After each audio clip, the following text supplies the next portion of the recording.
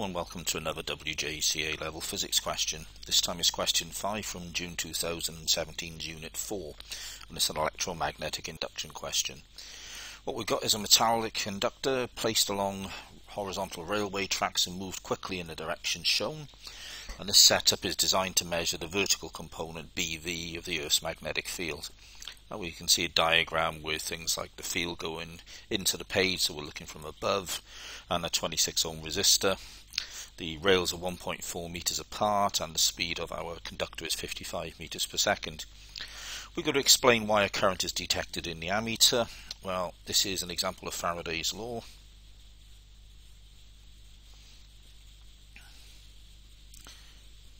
And this tells us that an induced EMF or an EMF is induced.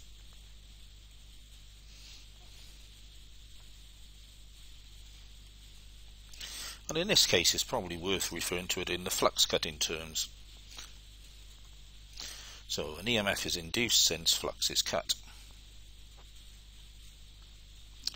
And because there's a complete circuit,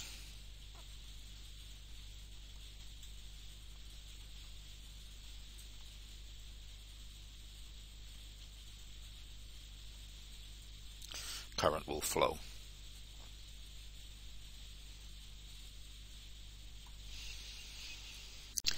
Next we've got to state why the current is independent of the horizontal component of the Earth's magnetic field.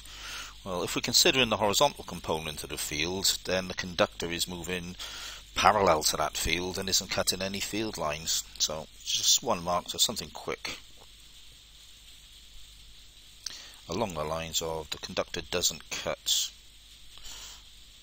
the vertical components, horizontal components.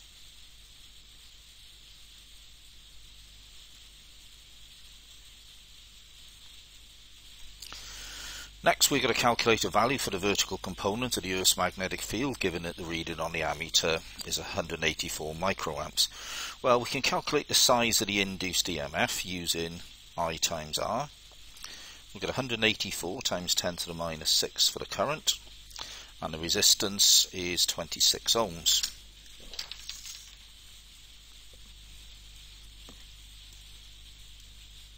Put those into the calculator, we end up with 4.8 times 10 to minus 3 volts. Then we could use the formula E equals BLV. Remember, that's not given in the data book, but the examiners don't mind you using it. It's also worthwhile practicing the derivation of that, but for the moment let's just use it. So B is going to be E over LV. So 4.8 times 10 to the minus 3. Length was 1.4 meters and V was 55 meters per second.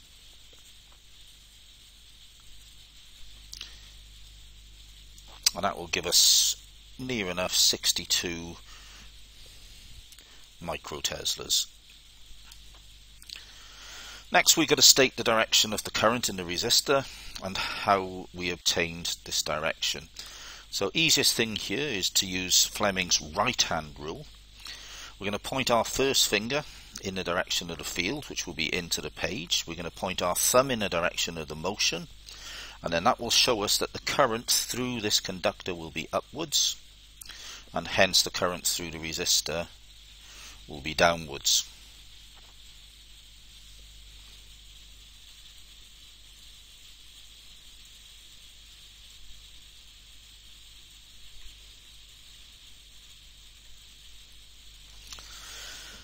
Finally, a student suggests that the opposing force due to the magnetic field on the moving conductor is negligible compared with the other resistive forces, and is the student correct? And we're going to justify our answer with a calculation. Well, let's calculate the size of that magnetic force. So F equals BIL, technically BIL sine theta, but the sine theta bit will be 1 because all the motion is perpendicular to the field, etc.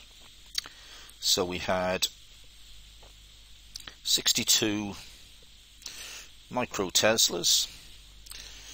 The current was 184 microamps, and the length was 1.4 meters.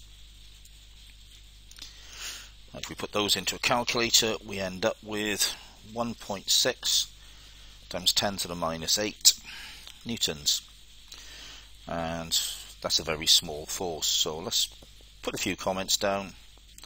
The magnetic force is very small,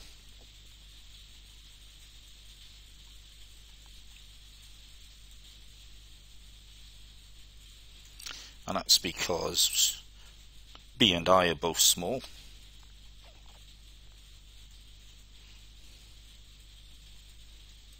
And that's going to mean that this resistive force is going to be small compared to frictional forces.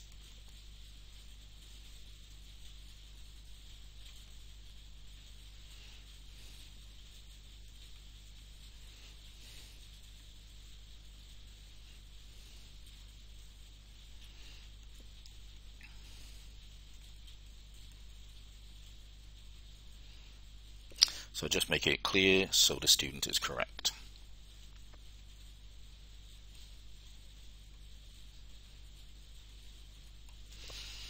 So thank you very much for listening. Please remember to like and subscribe, and feel free to leave any comments. Goodbye.